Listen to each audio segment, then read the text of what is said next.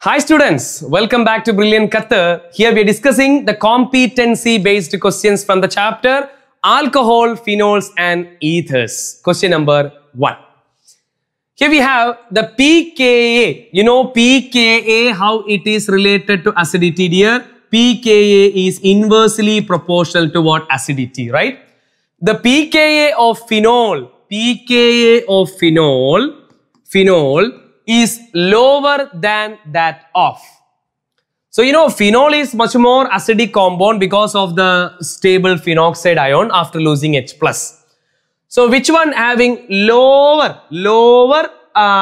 acidity than phenol? That's they're asking. I can go with which one?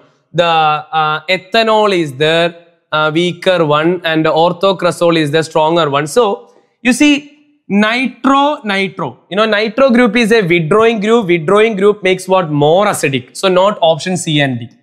What is orthocresol? Orthocresol means what? The OH and CH3, right? OH and CH3. Yes. You know alkyl groups are decreasing the acidity. So there is a chance. Even ethanol, aliphatic alcohol, right? Ethanol and orthocresol both are actually lower acidic than which one? Normal case, okay, general I am saying, general cases, phenol is more acidic than this one. So, pKa of ethanol is lower than any of this, which is a weaker acid. Yes, weaker acid than phenol. So, weaker. So, that's only option A. So, overall, pKa is lower than that of ethanol, C2H5OH, which is a weaker acid than phenol. Since it is ethanol is a weaker acid, therefore its pKa is what? Higher in value. So pKa of phenol is lower than that of ethanol because ethanol pKa value is higher because of what? It is weakest acid. So option A is the chance. Next one, Anupam tabulated the time required for the reaction of different halogen halide with diethyl ether. So that is our Williamson ether synthesis.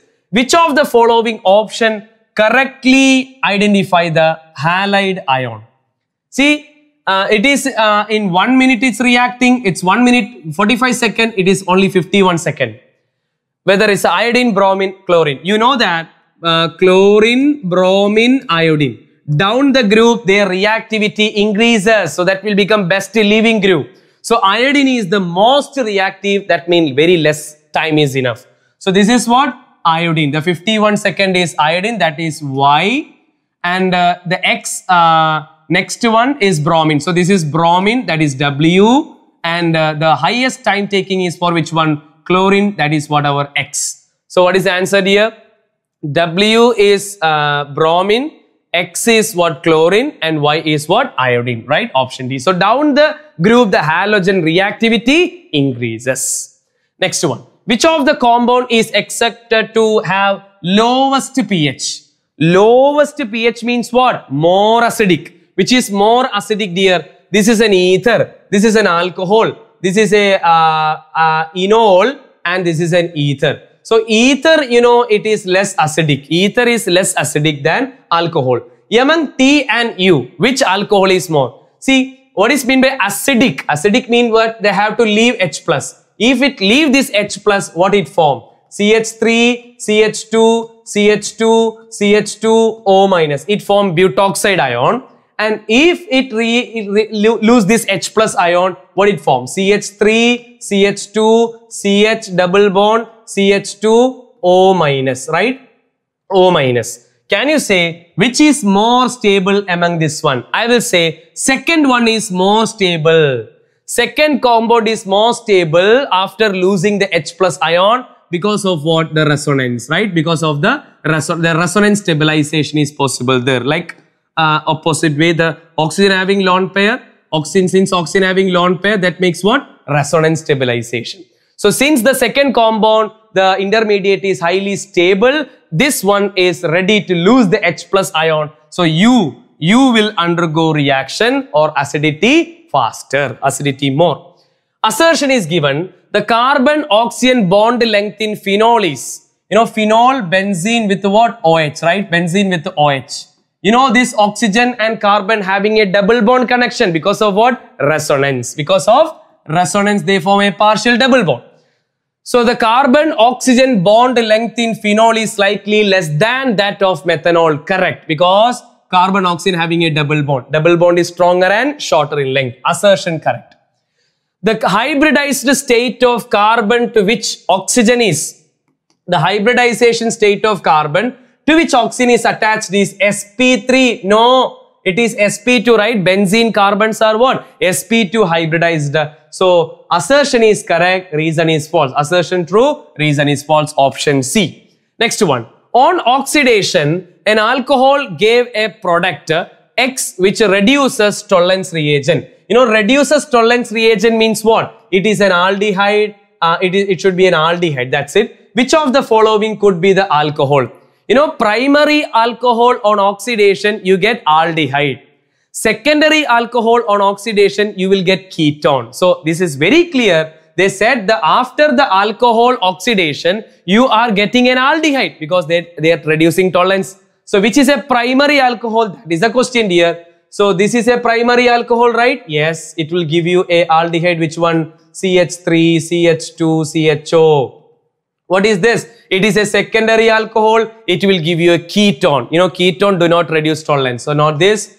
What about this compound? What is this compound? CH3, CH2, C, CH3, CH3, and then we have OH. It is a tertiary. You know, tertiary alcohol do not undergo oxidation. Instead, it undergo dehydration. So P is the answer. So this is just connecting with the aldehyde chapter also. Next one. Identify the electrophile in the following reaction. Hope it is very clear which reaction is this. Phenol converted to salicyl aldehyde. That is our Rimmer-Tiemann reaction, where most of the students are writing CH2, that's CCl2 plus and all. No, that's CCl2, that's carbene, that's CCl2. This is the intermediate forming. So maybe in the MCQ discussion and all, you may study that. Remember all, during the Rimmer-Tiemann reaction, the intermediate form, what formed is CCl2, the lone pair. Carbene is the compound. Phenol react with a dilute HNO3. Yes, we studied two reaction. Phenol when react with a dilute HNO3, you know, concentrated HNO3 give you picric acid. Dilute HNO3 give you two products, I think. But what are they? That is what? Orthonitrophenol and paranitrophenol. You know that orthonitrophenol having weak intramolecular hydrogen bond, and this is having more stronger intermolecular hydrogen bond. So para having high boiling point, ortho having weak boiling point. You know the reason and all, right? Okay. Question. Two students made the observation, okay? Christine's and Zainab's, all right? So the thing is, what is that? Beaker 1, beaker 2, boiling point is mentioned, this also. If beaker 1 contain paranitrophenol and beaker 2 contain orthonitrophenol, identify the student whose data collection is correct. Dear, paranitrophenol should have higher boiling point, orthonitrophenol having lesser boiling point due to here intermolecular strong bond, here intramolecular weak bond. So where is high boiling point and less boiling point? High and here high and less, here less and high. So the yes, Christine's readings are correct one. Hope you get the reason for it. Anupam wanted to prepare alcohol using, and Anupam want to prepare what? Alcohol by using methyl magnesium bromide. What is methyl magnesium bromide? That's our Grignard reagent, right? Grignard reagent. He took three different compounds P, Q and R. Okay, he took P, Q and R. All right. Compound P forms an alcohol with the molecular formula C2H6O. C2H6O. What is C2H6O, dear? C2H6O, compound P forms an alcohol. Okay, CH3, CH2OH. What is this? Ethanol, right? C2H6O. You know, ethanol is a primary alcohol. Dear, we studied a special property there. If any Grignard reagent, if you treated with methanol, what is methanol? HCHO, methanol, you will get always primary alcohol. Since ethanol is primary, Grignard reagent is ready. So what should be the aldehyde? It should be methanol. So P compound is what? Methanol. So P is methanol, HCHO. Here, any Grignard reagent, when you treat it with a methanol, product will be a primary alcohol. So, the compound is methanol. Compound Q and R are isomer with the formula C3H6O. What is C3H6O? C3H6O can be CH3, CH2, CHO. What is this? Propanol. And what is its isomer? Propanone. Aldehyde isomer is which one? Ketone, right? Functional isomerism. Formula correct, right? Compound Q and R are isomer with the molecular formula. Yes. Okay, so we don't know which is Q and R among this one, but there is a hint.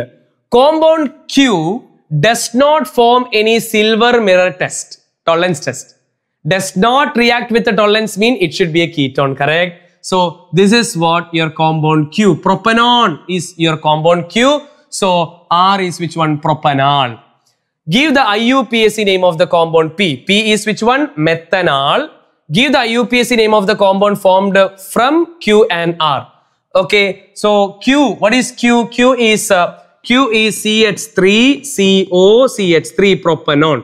What happens if it react with the CH3 MgBr finally after hydrolysis? You know, this CH3 will attack on this carbon and finally O become OH, right? So what is the answer? CH3, CH3, CH3, OH. The compound is what? Third butyl alcohol. And IUPAC name? 2-methyl propan 2-ol. What happens if R react? What is R? What is R? R is propanol. CH3, CH2, CHO. Propanol. When react with the CH3 MgBr, what going to happen? You know the CH3 will attack on this carbon, O become OH. So finally CH3, CH2, CHOH, and then we have CH3. What is this compound? Butan 2-ol. Butan 2-ol. So remember, any Grignard reagent when treated with the methanol, product is primary alcohol. Any Grignard reagent treated with the other aldehydes, you will get secondary alcohol like this. And any Grignard reagent treated with a ketone, you will get tertiary alcohol here. Hope you get it. Next one. 2-phenyl 2-hexanol can be prepared. This is the compound. This compound can be prepared reacting a Grignard reagent, a ketone. Reacting with a Grignard reagent and a ketone. Just we discussed now. Grignard reagent, if you treated with a ketone, product is guaranteed it should be a tertiary alcohol. Yes, it's a tertiary alcohol. Write the structures of the two Grignard reagents that can be used, two ketones that can be used. Very simple dear. See, what is happening I told you in that Grignard reaction. This is actually C double bond O initially. That C double bond O become OH. Correct? That's what happening there. So let me take it the compounds here. Let me cut this bond. Let me make this part a Grignard reagent. That is phenyl magnesium bromide. It's a Grignard reagent. So this part should be a ketone. So that is CH3, CH2, CH2, CH2. Okay, 3CH2 and C double bond O CH3. What is this? 1, 2, 3, 4 C double bond O CH3. You just imagine here, this is pendant 2 on, right? Pendant 2, 4, 6, X and 2 on. Here, this Mg plus is there, phenyl is there. This phenyl actually what happened? Phenyl actually attack on this carbon and O become OH. That's all. So, phenyl attack on this carbon, this C in which CH3 is there, OH is there. Okay, then CH2, CH2, CH2, CH3 is there. So, one thing can be phenyl, the Grignard reagent can be phenyl magnesium bromide, and this should be what? Hexane 2 on. This is the ketone, this is the Grignard. So, this is the Grignard reagent and this is the ketone possible. One chance. Let's see what is the other chance. We can make it this part the main chain and this part is the main chain. We can break it on the left side. We can break it on the left side here. Left side we can break it here. And this part is Grignard reagent. This part is the ketone part. So that we can make it like this one. Benzene with the COCH3. That is what? Acetophenone is the ketone. Reacting with the Grignard reagent CH3, CH2, CH2, CH2, MgBr. So this is the Grignard. That is butyl magnesium bromide. What happened? This nucleophile attack on this carbon and O become O minus become OH. That's the same product, right? So answer is, which all are the two Grignard reagent can be used it? One is phenyl magnesium bromide, one is butyl magnesium bromide. The two ketone, what you can use it here? Hexane 2-on and acetophenol. These are the ketone can be used. Let me just count the carbon number. Okay, here 1, 2, 3, 4, 5, 6 benzene. 1, 2, 3, 4, 5, 6 benzene. Alright, that is the answer. Next question. An alcohol has the molecular formula C5H11OH. C5H11OH, one alcohol. It's very clear. C5H11. So it's a aliphatic type 1. Draw the structural formula of any one of its isomer, that is a primary alcohol, and primary alcohol means what? OH connected carbon connected to one carbon. A primary alcohol and has a IUPAC name based on propane. Good question. So let's make it a propane here. It should be a primary alcohol, right? It should be a primary alcohol. So we can write OH here and CH3 here. Total 5 carbon, right? Is it a primary alcohol or not? Yes, because the OH connected carbon connected to one carbon. Why I made this, what is the name of this compound? 1, 2, 3. 2,2-dimethyl, right? 2,2-dimethyl. 2,2-dimethyl. Propan, right? Propanol. You see, this is a primary alcohol, keeping the name what? Propan. Next one. A secondary alcohol and has a IUPAC name based on butane. Butane means what? Total there should be. So this is the answer of first one. Second question. Butane means 4 carbon. And they said it should be a secondary alcohol. It should be a secondary alcohol. Yes. So let me put CH3 here.